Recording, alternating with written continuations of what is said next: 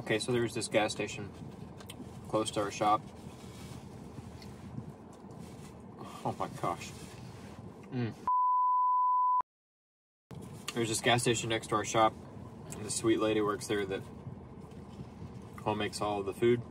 And today I got, for the first time, her tamales. Oh my gosh. I can't. Oh. Man.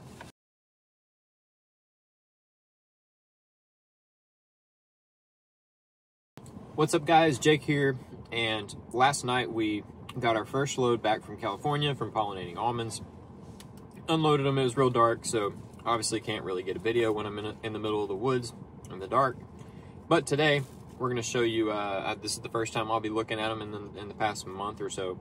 So we're going to be looking at them, take you guys along for the ride, the first impressions. It's either going to be good or not good. But before we do that, I'm going to finish these amazing tamales. Also, so you have a fair warning, our guys that work for us speak Spanish.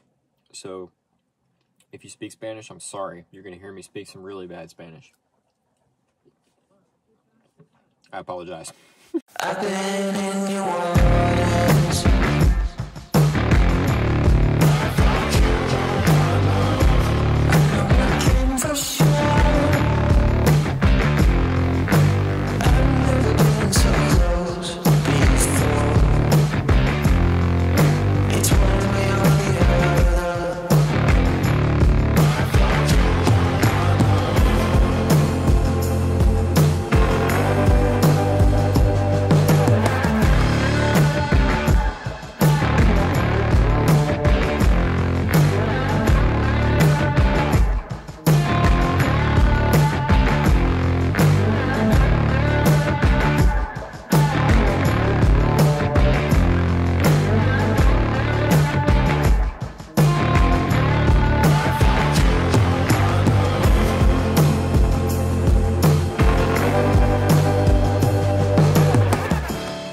Okay, so as you saw in the videos, we're going through these bees that we just got back from almonds.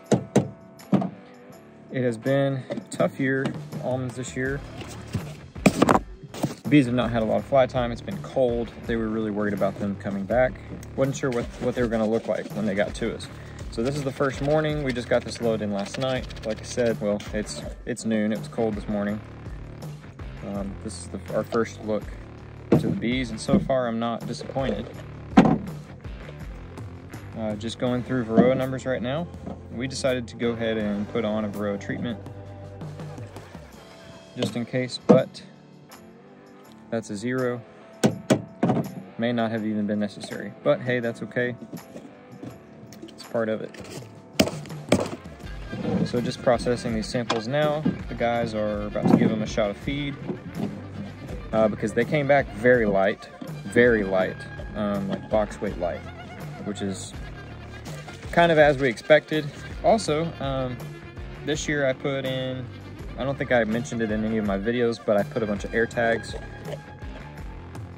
in our semi-loads, in these little enclosures, little waterproof sticky enclosures. You can see all the wax on the bottom. I just pulled them off, but yeah, I was interested to see how they would work. They're very cheap compared to standard GPS trackers, and I was able to put a lot more of them in each load. That's a 1. And I was curious on how difficult it was going to be for me to get them back, but it's actually been pretty easy. Just walk around with my phone. I can't really show you because I'm filming with my phone, but walk around with my phone and it picks them up. And once they're picked up, it shows you the distance you are and the direction you are away from them. And it does work through the wood. I'm not going to tell you where I put them. They were in the hive somewhere where it would have been difficult to spot had they been stolen. The whole reason I did that is because, unfortunately, bees get stolen in California. So that worked out well. Probably going to get a lot more of them for next year because they're really cheap. That's a 0. So anyway, good update on that. It worked.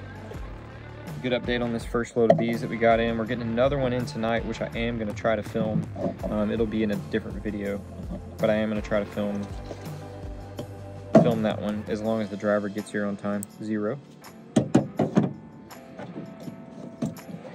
So I'm going to have to watch this video back and figure out what my samples were, but you heard them. They're good. The highest one I had was a 3, so that's a 1% level, which is still acceptable. So I'm very happy with that. Very, very happy with that. And we're gonna pack up the Varroa kit. Overall, it's like a good 65-degree day here in Texas. It's cloudy, so it's not a super great day to work bees, but whatever, the bees are flying. Looks like they're very happy to be flying. They're looking good. My average, I just went around and checked some top boxes. So I didn't even go in the second double deep, but we're at an average of 5.5 frames of brood in top boxes. And we run 8 frames with a 1.5 gallon feeder that you probably saw in the video. So overall, we're doing pretty good on brood considering the weather that California had. And yeah, I can't complain. I'm really surprised, honestly. These bees, they're looking pretty good. So yeah, let's go check out the feeding process again.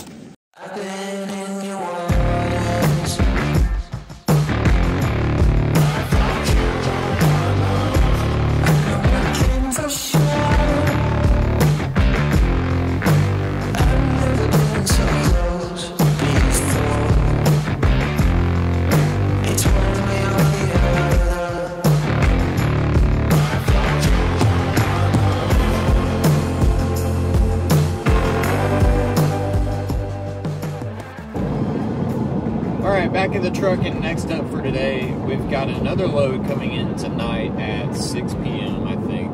So next on the list for today is we've got to get some yards mowed. There's a particular yard that we've got to hit it with a brush hog and then a zero turn, and we like to hit everything with a zero turn to get it nice and short. But my dad's got the zero turn, and then I'm gonna go grab the tractor. We're gonna mow that thick grass. It's over by actually by a rice field. So very happy with the way that those bees look. We're getting them fed. The only bad thing about the condition that they're in was the fact that they were so light.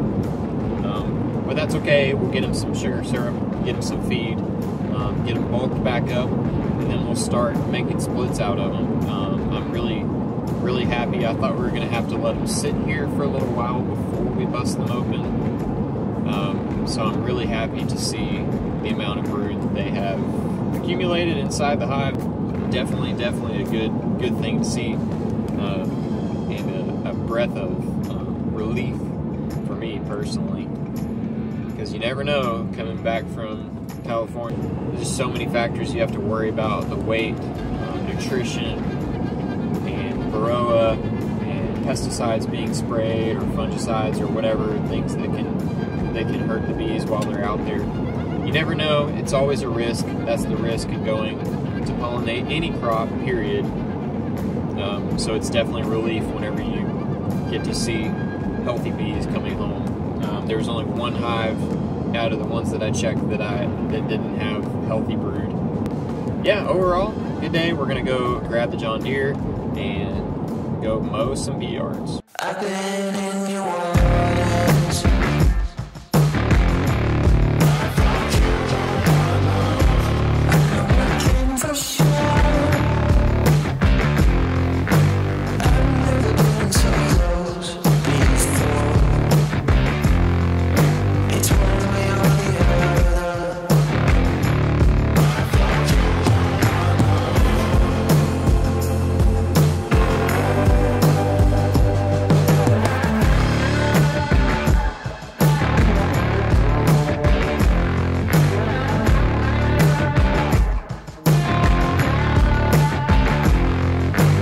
Alright, so we got the yard and all the grass around it mowed.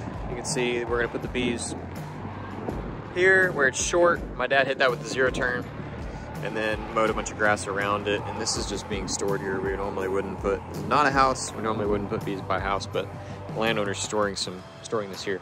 So we're gonna off the video here. Thank you guys for watching. Hope you enjoyed it.